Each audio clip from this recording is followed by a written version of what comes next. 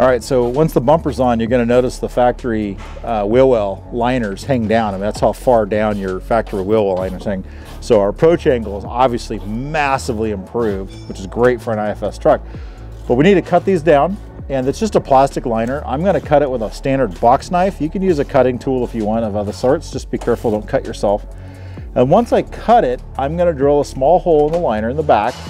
And I'm going to use a zip tie, and I'm going to zip tie the front leading edge of the wheel liner up into a natural hole that's already existing into the body.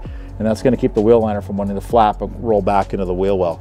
So once it's cut, I'm going to put the drill in there and then through the plastic liner, and then I'm just going to zip tie it in place, and then we're going to be done.